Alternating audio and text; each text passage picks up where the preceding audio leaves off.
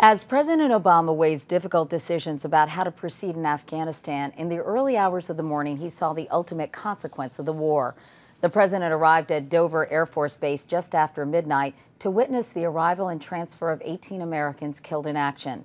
Those 15 soldiers and 3 drug enforcement agents were among 55 Americans killed in October, making this the deadliest month since the war began 8 years ago. This year, the Pentagon lifted the ban on media coverage of these transfers, the arrival of flag-covered caskets. During Vietnam, those caskets, carried across airfields and across our TV screens, were a haunting reminder of an ever-climbing death toll in a seemingly endless battle. Now the president will decide the policy, whether or not to send thousands more soldiers into combat, having witnessed the price of the hardest choice any president can make. That's a page from my notebook. I'm Couric, CBS News.